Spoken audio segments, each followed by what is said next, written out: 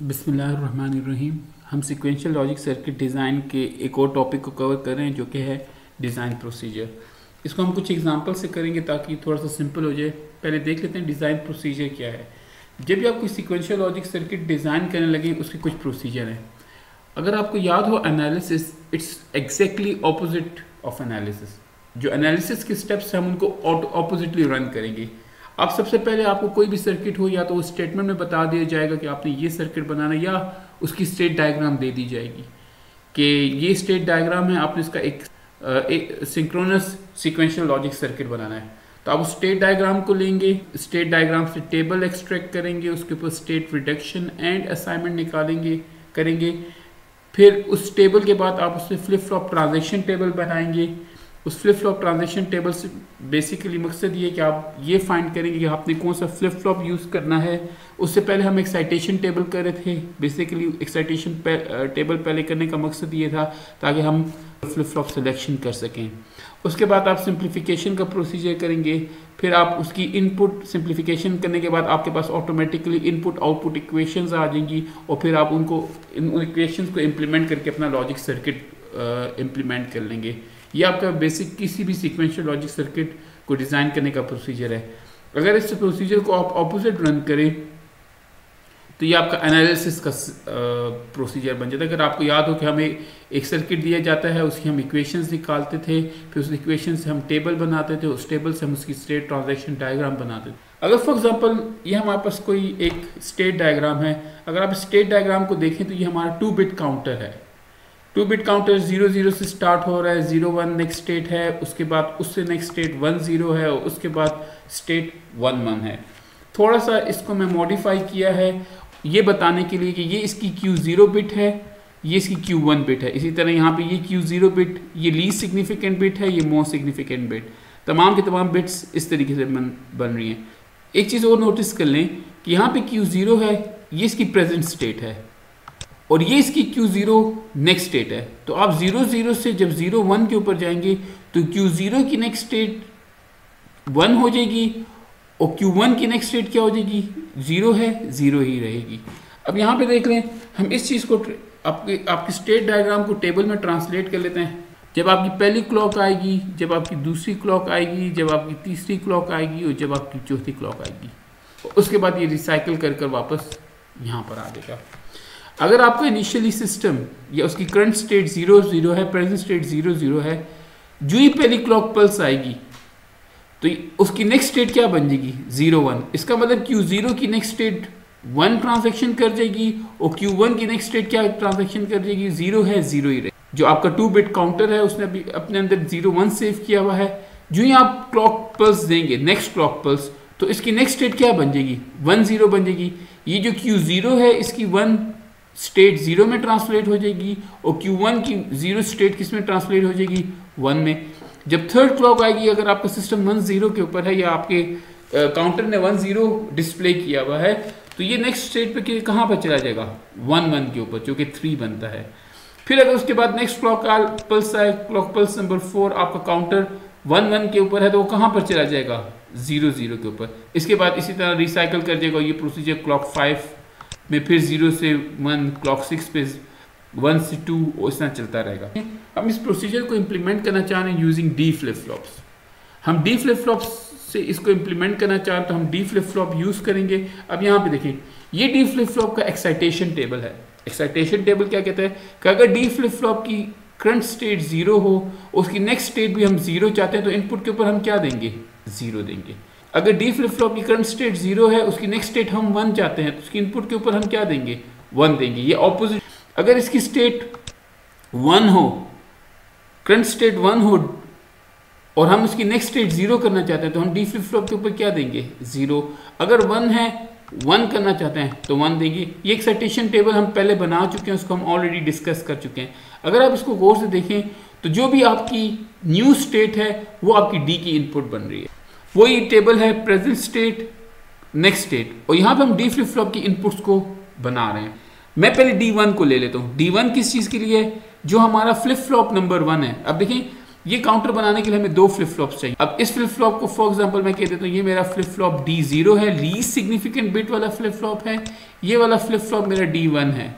यहाँ पे जब हम फ्लिप फ्लॉप सेलेक्ट करने लगे हैं, अब अगर आपकी करंट स्टेट 0 है, नेक्स्ट स्टेट भी 0 है, ये आपकी फ्लिप फ्लॉप नंबर D1 के लिए हम बनाते जा रहे हैं। अगर D1 है, फ्लिप फ्लॉप नंबर D1, क्योंकि काउंटर है हमें 2 फ्लिप फ्लॉप्स चाहिए होंगे। एक फ्लिप फ्लॉप का नाम D1 रख लेते हैं, उसकी आउटपुट का नाम हम क्या रख लेते हैं, Q1। अगर Q1 की करंट स्टेट 0 है और हम नेक्स्ट स्टेट भी 0 बनाना चाहते हैं, करंट स्टेट 0 है, नेक्स्ट स्टेट भी 0 बनाना चाहते हैं, तो हम D1 के ऊपर क्या देंगे, 0 देंगे, तो इसी तरह नेक्स्ट स्टेट भी 0 बन जाएगी। अब नेक्स्ट के लिए देख लें, अगर उसी तरह D1 की करंट स्टेट 0 है, उसकी नेक्स्ट स्टेट हम 1 बनाना चाहते हैं, तो अभी करंट स्टेट 0 है, नेक्स्ट स्टेट 1 बनाना चाहते हैं, तो यहाँ पर देख लें करंट स्टेट 0 हो, नेक्स्ट स्टेट 1 बनाना चाहते हैं, तो आप D के ऊपर क्या देंगे, 1 देंगे। तो जो भी आपका D फ्लिप फ्लॉप है उसके ऊपर जब आप 1 देंगे तो आपकी नेक्स्ट स्टेट बन जाएगी।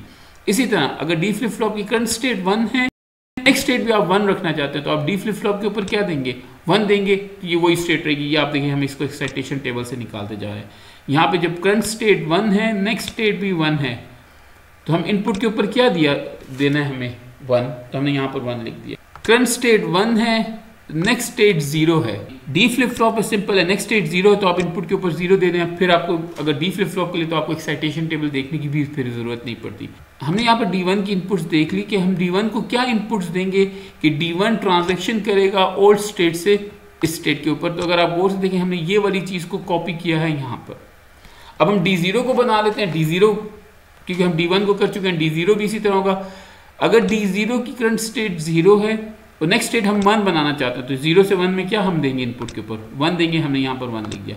नेक्स्ट देख लें, हम 1 से 0 बनाना चाह रहे हैं, ये 1 है, यहाँ पे 0 बनाना चाहते हैं, हम इनपुट पे 0 देंगे। ये देखिए जी आपका जो फ्लिप फ्लॉप नंबर D0 है वो 1 से 0 की तरफ चला जाएगा। हम अगर उसको 0 से 1 की तरफ लाना चाहते हैं, करंट स्टेट 0 है, नेक्स्ट स्टेट 1 करना चाहते हैं, तो हम क्या करेंगे, इनपुट के ऊपर 1 देंगे तो नेक्स्ट स्टेट 1 बन जाएगी। अगर करंट स्टेट 1 है, नेक्स्ट स्टेट 0 करना चाहते हैं, तो आप इनपुट के ऊपर 0 देंगे तो नेक्स्ट स्टेट क्या बन जाएगी, 0 बन जाएगी। टेबल निकालने के बाद हम सिंप्लीफिकेशन का प्रोसीजर करेंगे। अब सिंप्लीफिकेशन के प्रोसीजर के लिए आप सबसे पहले इस टेबल को देख लें। हम यहाँ पर देखें हमारे पास 4 कम्बिनेशंस बन रही हैं, तो 4 कम्बिनेशंस के लिए जो हम के मैप यूज़ करते हैं वो 4 सेल्स वाला के मैप है। यहाँ पे हमने 4 सेल्स वाला के मैप बना लिया, हमने D1 को प्लॉट कर दिया। तो सेल 00 में 0 आ रहा है, सेल 01 में 1 आ रहा है, सेल 10 में 1 आ रहा है, सेल 11 में 0 आ रहा है। अब हमने ग्रुपिंग कर ली, ये 2 1s की ग्रुप बनते हैं और हम इससे इसकी एक्सप्रेशन निकालने। तो सिंप्लीफाई करने में D1 की एक्सप्रेशन निकालना चाह रहा हूँ, तो एक्सप्रेशन निकालने के लिए मुझे क्या करना है कि हमारे पास ये 4 कम्बिनेशन आ सकती है जिसके ऊपर D1 का ये रिएक्शन होगा। तो हम इन 4 कम्बिनेशन के ऊपर वैल्यू प्लॉट कर देते हैं और उसके बाद हम इसको सिंप्लीफाई करें। इसी तरह जब हमने D1 प्लॉट कर लिया, हम D0 को भी प्लॉट करते हैं।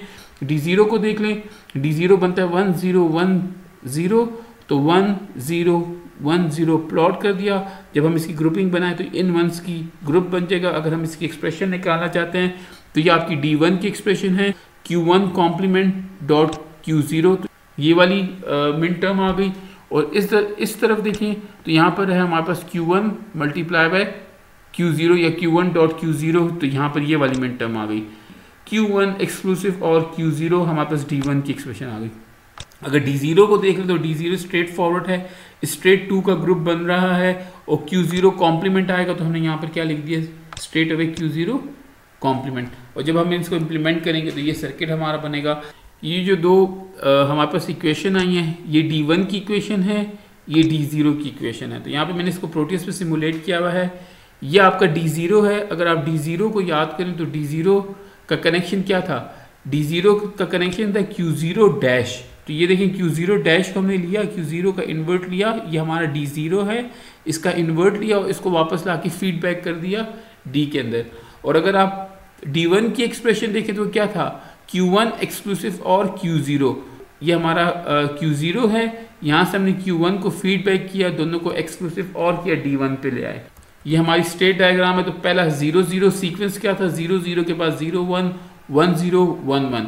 यहाँ पर देख लें 0 0, अब उसके बाद 0 1 1 0 और अब इसके बाद 1 1 रिसाइकिल करेगा, वापस 0 0 के ऊपर चल जाएगा।